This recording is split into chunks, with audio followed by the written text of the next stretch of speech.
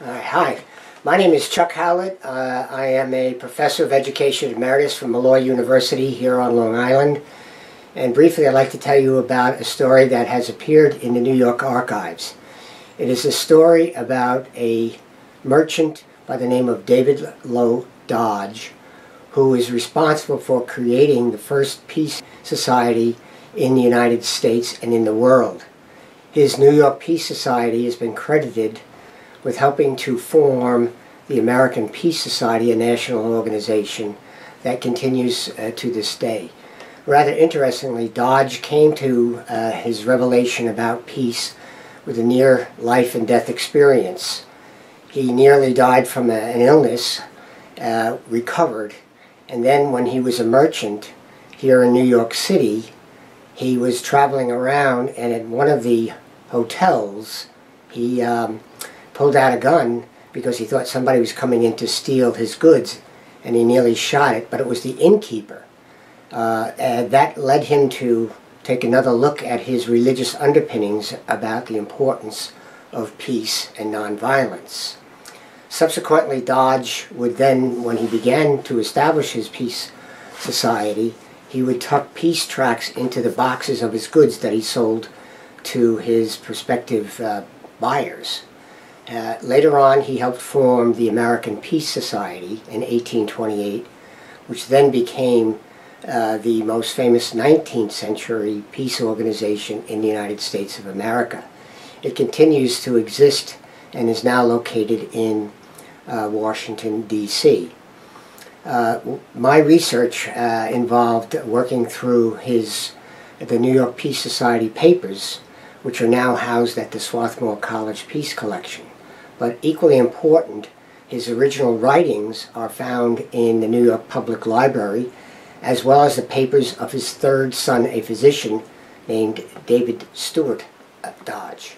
All of his emphasis on peace was based primarily on a religious belief, a Christian belief, that war is unprofitable and it's contrary to the teachings of Jesus Christ.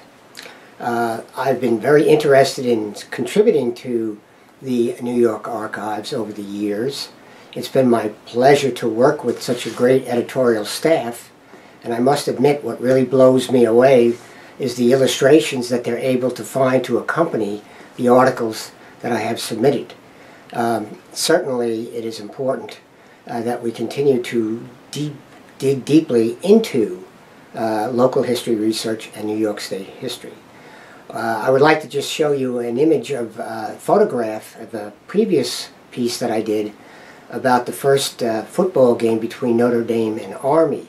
In the course of my research, I was able to come across a photograph, an original photograph of the first Army-Notre Dame game.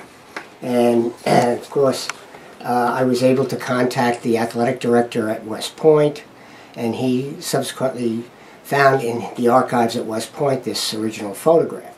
This is just one example of how the New York Archives attempts to go out of its way to help promote and give people, a great insight into the importance of New York State history.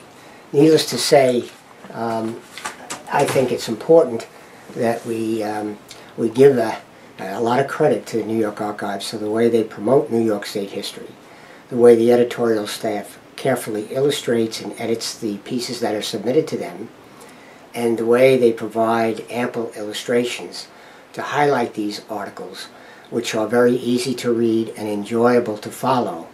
The audience certainly, I'm sure, appreciates what the New York Archives has done. So needless to say, I'm very proud to have contributed these articles to the New York Archives, and the latest one on David Low Dodge, the merchant peacemaker, the person who founded the first peace society in the history of the world. Thank you.